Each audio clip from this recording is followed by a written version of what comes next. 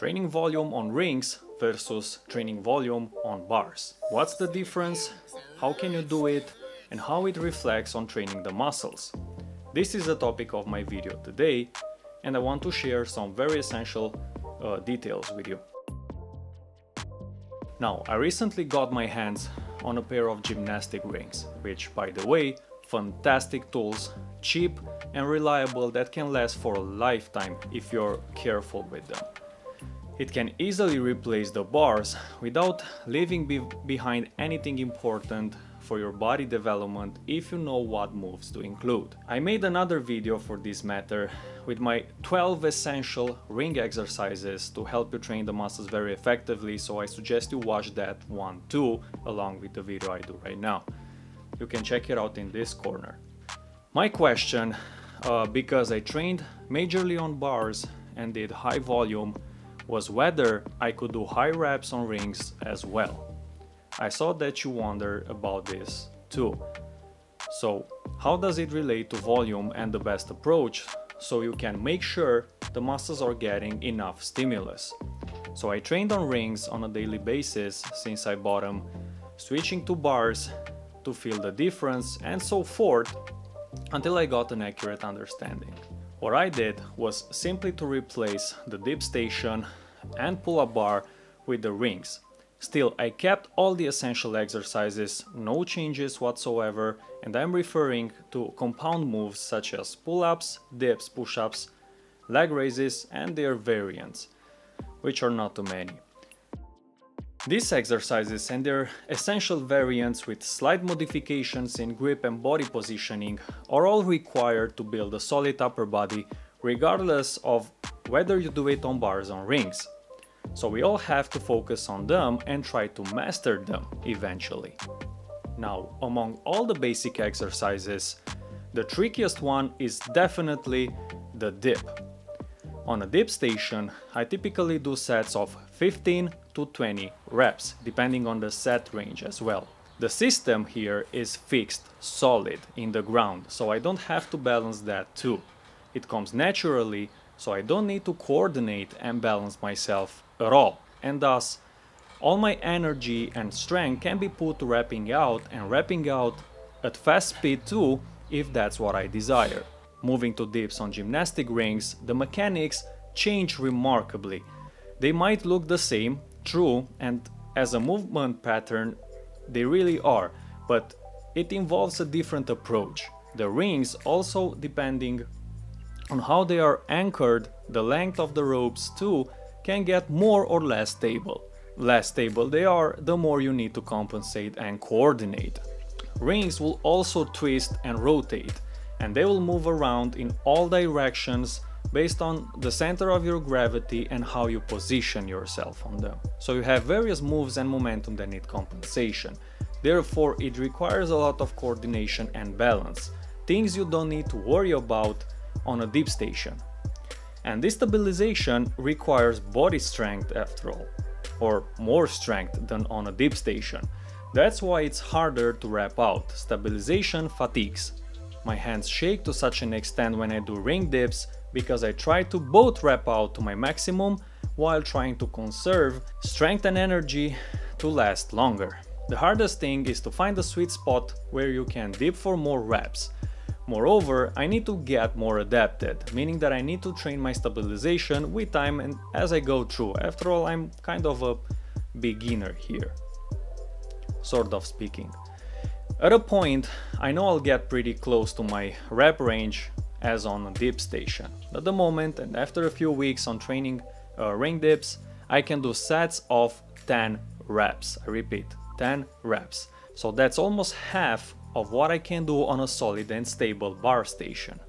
Nonetheless, here is a small detail that I think compensates for the lesser volume.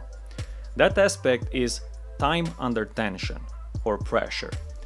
Let aside the stabilization and actually let's not see it as an impediment in muscle building. It's true that the more reps you can do, the better you can train and fatigue the muscles, which generates a higher hypertrophy stimulus. It's a better response. But at the same time, time under tension and tempo, which is the speed per rep on the concentric and eccentric move, because they are related, matter also. On a dip station, I prefer going faster and doing more reps instead of increasing the tempo for each rep. Lower the total work volume and focus more on fast concentric speed and slow eccentric speed. On rigs, on the other hand, I have no other option but to increase the tempo and time under tension.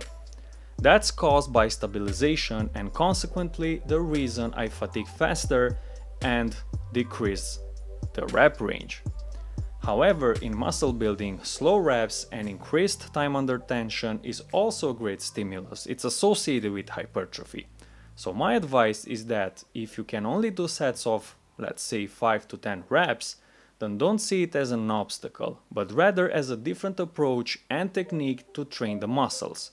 Second, you can add more working sets to compensate for the volume at the end. Do that extendedly, instead with more sets, as I said, and you can burn out eventually, trust me. Therefore, the answer is yes, you can effectively train the muscles on rings and do volume, as I said, if you understand the mechanics and what to do without ever training on bars. It goes the other way around as well. Muscle soreness is always a good sign, especially for bodybuilders, so let's use it likewise. Every time I did dips on rings, my chest and triceps felt sore the days after. But dips were not the only one responsible, of course. I also added a few more ring push-up variants like flies and a sort of regular push-ups, only this time I had to adduct my hands close together to name it a full correct rep. Flies involve a different approach. You can't rep out, but it's an exercise I highly recommend. Fewer reps, steady and slow execution, and you will like the sensation they offer after. The regular push-ups require stabilization a little bit, but I can honestly rep out sets of 15, even 20 if I'm rested, although there is an adduction involved too and more time under tension as well. The best advice I can give is to make the increased tempo and time under tension your ally. Let them be strong points and not weaknesses. I also suggest you do bar training and on the soil as well. I'm all about ring work as I'm all about bar work. Separate sessions or combined under one and single routine, it doesn't matter. It's a preference and also depends on how much time available you have for a workout. I have a workout where I did combine ring work with weighted calisthenics and also push-ups on a slam ball. You can check it out if you want, it's here in the corner. But please modify it and add more bar bodyweight exercises if you will.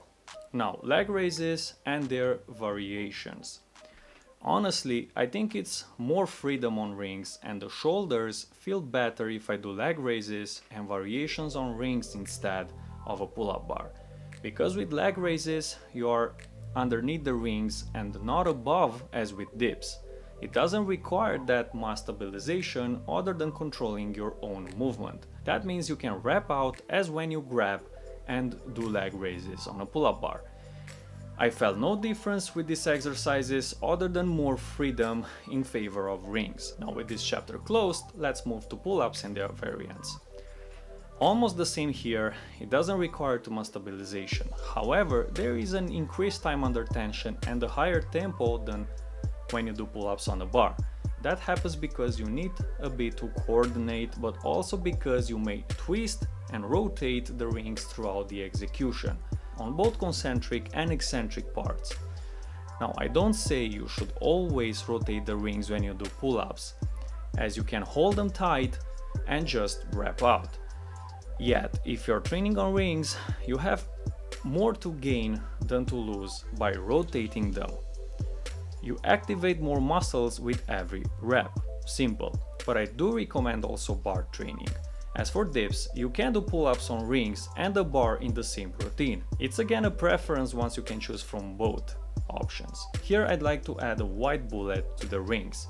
You can genuinely perform absolutely every pull-up variation that exists. Lower the height of the ring and you can and you can do body rows, horizontal pull-ups, Australians, whatever the name, etc. Then you can place one higher and one lower, and you can train for one arm pull-ups and chin-ups, or do variations like assisted one arm pull-ups, or using one ring only to do uneven pull-ups.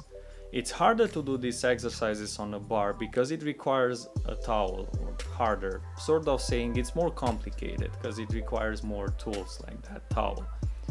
But you get my point. Now let's talk some numbers. I usually like doing sets of 10 when I work on a pull-up bar, regardless of the grip.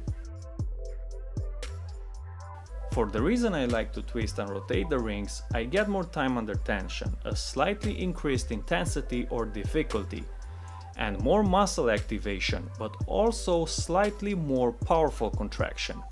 This lowers the rep range with 1 or 2 pull-ups per set. That's what I figured out. I feel like 7 pull-ups on rings feel like 10 on the bar, practically speaking. Again, I can do more sets, but honestly, I'm pleased to work between 6 to 10 reps. It's the same rule of thumb. The rep range reduces a little, but you can compensate with muscle activation, powerful contractions, time under tension, and tempo. So no worries about whether pull-ups on rings will stimulate the muscles to grow. Work consistently and you will be pleased with the results. For everyone who trains with my workout programs, apply these principles if you switch from bars to rings. So I hope I clarified some aspects here. Let me know your thoughts below, and a share would be of great value. Subscribe if you're new and want to learn more, and I invite you to watch my other education and workout videos. Talk to you the next time. Have a great day. Salut!